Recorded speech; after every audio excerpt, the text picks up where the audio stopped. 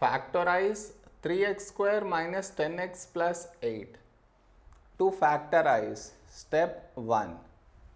Coefficient of x square, that is 3 here, should be multiplied to the constant, that is plus 8. So 3 into plus 8 is plus 24. This is your step 1. Now you should look out for two numbers such that when you add these two numbers, you should get the middle coefficient, that is minus 10, and also when you multiply, you should get plus 24. I repeat, now you should look out for two numbers such that when you add them, you should get middle coefficient, that is minus 10, and also when multiplied, you should get plus 24. To get those two numbers, we should take LCM of 24. So I start with 2.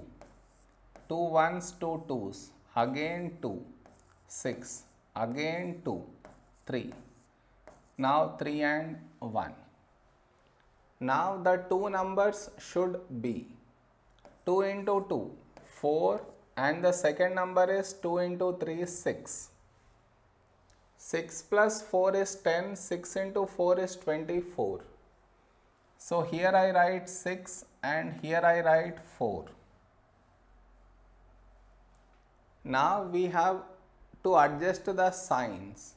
What I mean is, here we should get minus 10.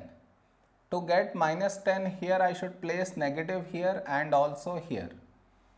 Minus 6 minus 4 is minus 10, minus 6 into minus 4 is plus 24. So we have adjusted the signs.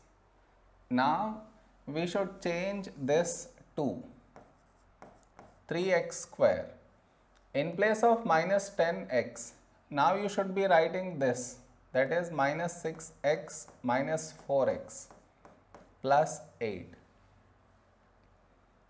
Did you understand? In place of minus 10x, I have written this. Next, from these two terms, what can be taken out common is 3x. So here you get x and here you get minus 2. Whatever you have got here, here also you should get the same thing.